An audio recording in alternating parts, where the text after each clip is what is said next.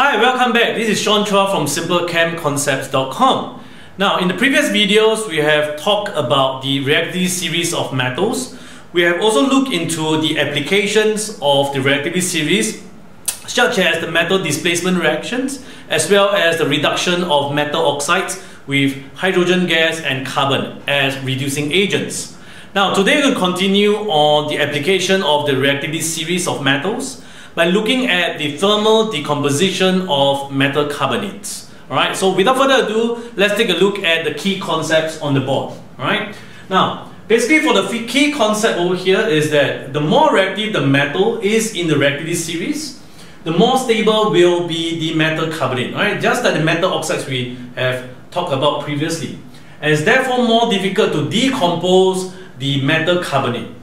And we normally say this carbonate that is more difficult to decompose is thermally more stable, right? So this is a very basic concept of this section of the reactivity series in terms of application. Let's take a look at the list of the carbonates. So this is a potassium carbonate all the way to silver carbonate. Once again, we normally will not include gold carbonate here because gold is a very unreactive metal. It doesn't tend to combine with other elements to form a compound. So they tend to exist on its own. And because of that, we normally stop at silver carbonate in terms of the discussion, alright? As well as the exam-based question. So without further ado, let's take a look very quickly. Now, I need you to remember that for the first two so-called metal carbonate, they are your group 1 alkali metals, alright? Or rather, this carbonate consists of your group 1 alkali metals, which is potassium and sodium. These are highly reactive metals, which also means that these carbonate are very stable, right? So let me write a word here. Potassium carbonate will thus be the most stable metal carbonate, and then your silver carbonate will therefore be the least stable. Alright, so you follow down the list. Most stable, least stable. So the stability, the thermal stability of the carbonate actually decreases, all right, down this list or down this table. So for the first two, the group 1 metal carbonate, what happened is, what is the observation upon heating them in a test tube or a boiling tube, all right? These two carbonate, they are unaffected by heat, so there is no reaction. So unaffected by heat, right? Nothing happens if you heat them. But from calcium carbonate all the way to copper to carbonate, they will decompose, all right? So they will decompose thermally, all right? Decompose thermally to produce or to give, all right, your metal oxide, and you will see carbon dioxide as the other product. Alright, so let me give you an example as usual. Alright, is let's choose one. Say I always choose the one that you always see in exam, alright, because I want to help you. So if you take a look, copper 2 carbonate, alright, or else calcium carbonate. By the way, calcium carbonate is also known as your limestone. So in exam, I always see that they love to test you calcium carbonate, copper 2 carbonate. Alright, these two. Let's choose limestone, calcium carbonate for example. So calcium carbonate, if you thermally heat it, means you heat it, alright, it will thermally decompose to give you your calcium oxide and carbon dioxide. You should have done this so-called experiment in your chemistry laboratory in the school before, whereby you test the carbon dioxide with lime water, alright? So let me write a note here. You can test this. Alright, test with lime water. This is also known as the lime water test because that will give you a white precipitate. Alright, carbon dioxide, you react with your lime water, which is calcium hydroxide solution, to give you a white precipitate, which is your calcium carbonate. Alright, so you get a calcium carbonate back here. Okay, if you start with calcium carbonate. Else, if you use the rest of the carbonates over here, it will show you the same thing. You'll get your metal oxide and carbon dioxide, and if you test your carbon dioxide with lime water, you will get and you will see white precipitate of calcium carbonate. Alright, your white solid, white precipitate. Now, what about silver carbonate? Why do I leave them, put them together? Why I break them apart? Is because your silver carbonate is very, very unstable.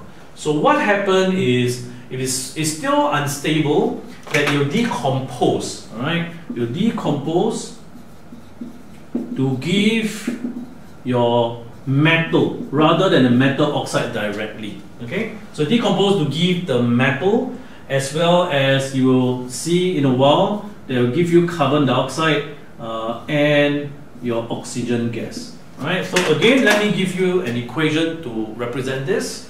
So this is silver carbonate. Let's see what happened, alright? When you heat it, alright, initially it will form and it will break apart thermally to give you your silver oxide and your carbon dioxide. Okay, this is what you get, and I think this is balanced.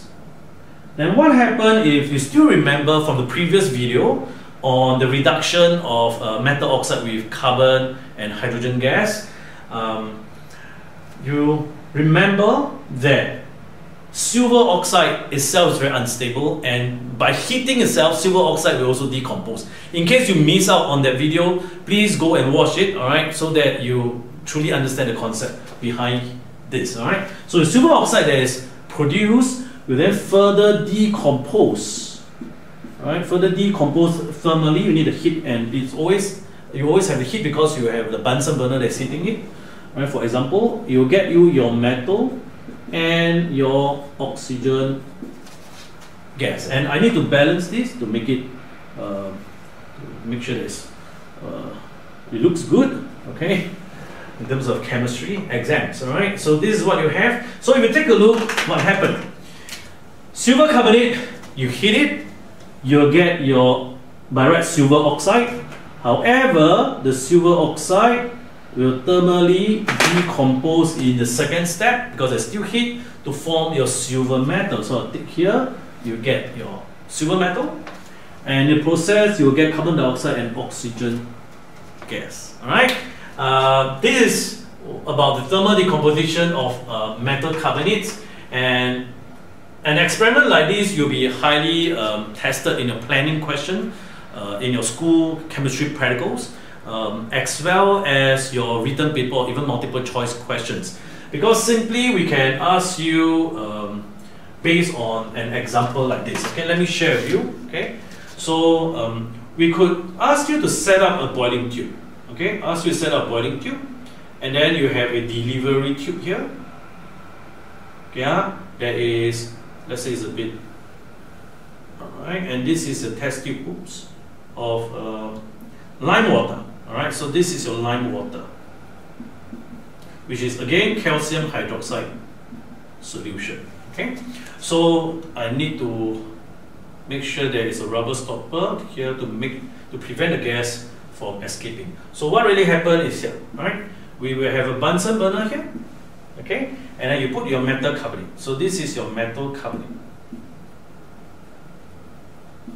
So the metal carbonate will or will not decompose, and if it decompose, it will produce carbon dioxide gas. And the carbon dioxide gas will then go inside the lime water and react and will produce your white PPT of calcium carbonate. And using this experiment, you can basically have two metal carbonates, and then you will be asked to thermally decompose it and find out based on what? Based on the time, perhaps a time, alright, whereby you will see the first instant of white precipitate. That also means, alright, for a metal carbonate whereby it's very so-called fast for you to see the white PPT, it means basically the metal carbonate is very unstable, so it's thermally, it can easily be thermally decomposed to form metal oxide and carbon dioxide, and the carbon dioxide will thus go into the lime water, react with it to give you the white precipitate calcium carbonate.